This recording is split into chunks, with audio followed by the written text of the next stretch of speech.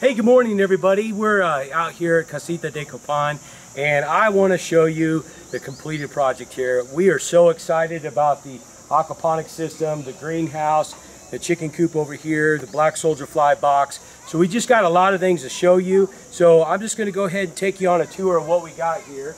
We'll talk about the greenhouse here in a minute, but go ahead and come on in and I want to show you what we've got here. This is really an impressive system that we've got built here. This is an aquaponics system that has 14 grow beds that we used out of half barrel systems, and then over off the side here we got it to where they can actually do seedlings and things like that. So we got 2 tables here, and then these are just minerals we're going to talk about in a training video that we have that we're going to be developing. So these are some minerals that we got, but as you can see we got 14 grow beds. And then we've got 1 fish tank, and then the filtration system off the side over there. And as you can see, all the grow beds are filled with river rock. You know, we're in Honduras, so we're limited on what we can buy and what we can get. So all the systems are filled with river rock. We've tested all the river rock, and then every grow bed has a valve that we can control the flow of the water in every grow bed. So it's very, very important that you can do that. A lot of times people don't put individual valves on the grow beds. And then there's 2 types of systems that you can do. You can do a constant flood, or you can do a flood and drain system. We have bell siphons that we installed in our systems, and again in a training video I will discuss that a lot more so, but we've got bell siphons on every one of our grow beds. And then on our last grow bed over here, we put it's just going to be for duckweed. So this is a constant flood system over here, but this will be for our duckweed. Again, I live in Honduras, so it's kind of limited on what we can't get.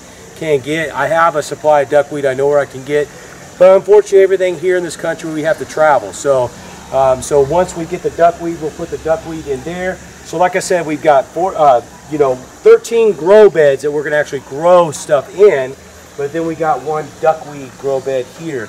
And then all the systems drain down to the bottom. We drain directly into a sump pit over there, which I'll show you here shortly. This over here is our fish tank, and as you can see, there are, maybe you'll see them, maybe you won't, but we have fish in here already. We're cycling the system with fish. You can cycle with fish or without fish, but we're cycling the system with fish. And then as you can see, in the back there we have our sump pit, and everything's being pumped out of the sump pit. I did this system a little bit differently. I have an actual pump that's pumping the water into the fish tank, and then it is actually pumping water into the grow beds as well. A lot of times they do gravitational flow into the grow beds, but this system I did to where the water is actually pumping into the fish tank and into the grow beds as well. And then over here we have the filtration system. We got a solids collector and a biofilter, and again I'm going to discuss all this in the training video that we provide. And then as you can see, we do aeration in our tanks. It's very important to do aeration because obviously oxygen is extremely important to the fish, and you do not want to limit yourself on oxygen. So that is basically everything in a nutshell. And then the back, we'll walk around, but there is the sump pit over there. I located that on the outside of the structure. Now, I want to talk to you about the actual greenhouse itself. This thing really turned out amazing. I'm very, very proud of this. You know, we use shade cloth, and really the main thing would be is to limit the amount of sun on the plants, because here in Honduras it gets extremely hot, and the sun is a little bit different than what like maybe North Americans deal with and stuff like that. And then also, you know, we want to try to keep out as many insects as possible as well. So we built this greenhouse, and we use PVC tubing, and then we use the shade cloth to wrap it.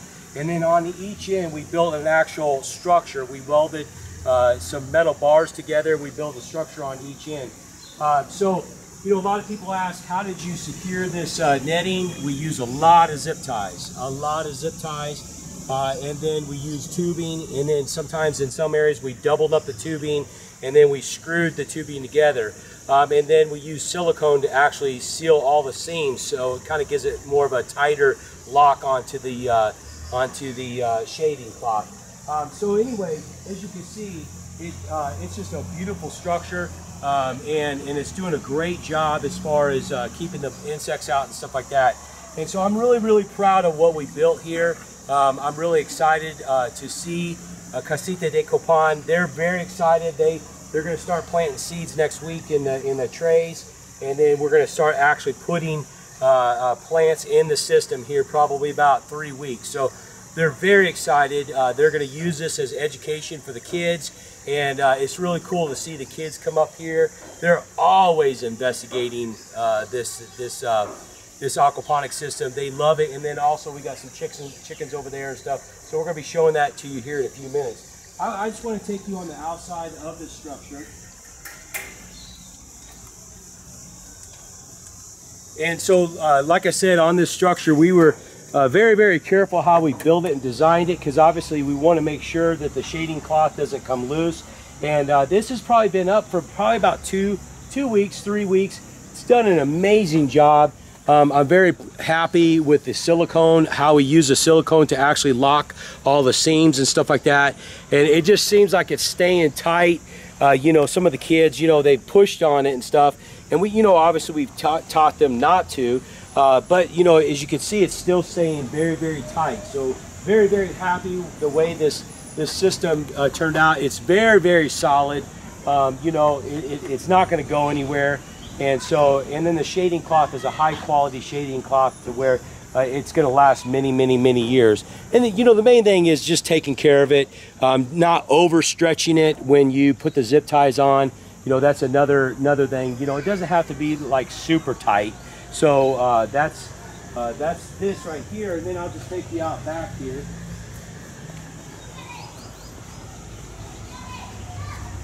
This right here is our sump pit. And we'll talk to you more about this in the training video, but this is our sump pit right here. Everything gets drained in the sump pit, and so we even got a cover on it. You know, obviously we don't want critters to fall in there, and then obviously we don't want the children to be falling in there as well. So we got that covered right now. But this is our sump pit area back here. So let's go ahead and go look at the chicken coop in the black soldier fly box.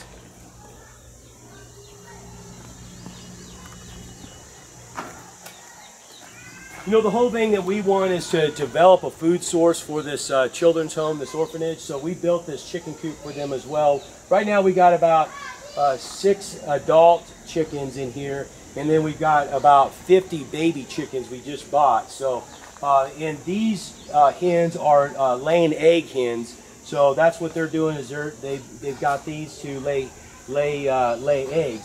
So what we did is we built this structure in such a way that we wanted to develop it in an L shape, so then they can get out of the elements like maybe the sun and stuff like that. So we built it in an L shape. We face the back side to north, and then that side is east. So as you can see, so you know, obviously if the sun's beating in over here, they can go over there and get out of the sun. And then we kind of did an open concept. You know, here in Honduras, it does get hot, but you know, it doesn't get cold. So basically we did do an open concept. You know, everything we were concerned about, you know, we want to protect as far as any animals that come in and stuff like that. Now, you know, I know that, you know, in different areas of the country or different areas of the world, they kind of have a different methodology or how they do chickens and stuff. But what we did here is we did 5-gallon buckets. They could, and then we put wood shavings in there. We don't really have straw in this country. As you know, a lot of people would use straw. So we use wood shavings for the nesting boxes, and then like in the back corner we got our feeding, and we got our water over there. So as you can see, they're kind of getting acclimated together. At first the older hens weren't too sure of these little chickens, the little baby chickens, but it seems like they're doing a lot better. Some of them are a little ornery.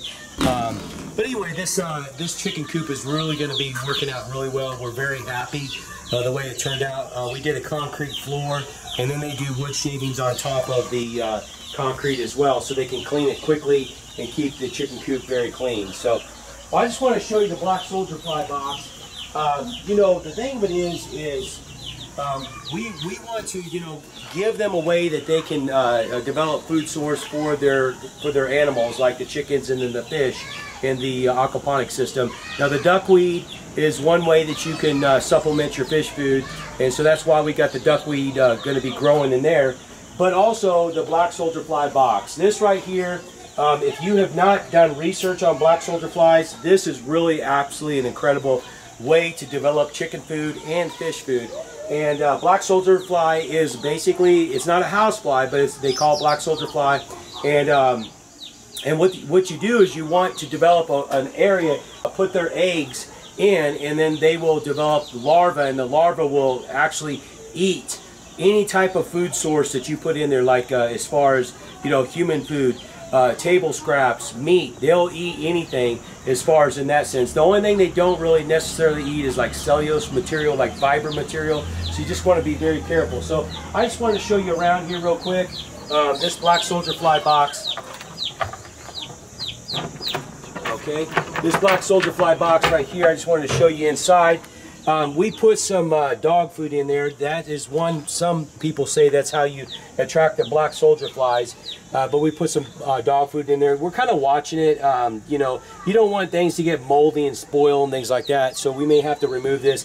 You know, it's about attracting the black soldier fly, but once you attract them, they will just continually come back over and over because of the odors that this black soldier fly box gives it. It attracts other black soldier fly box or black soldier flies.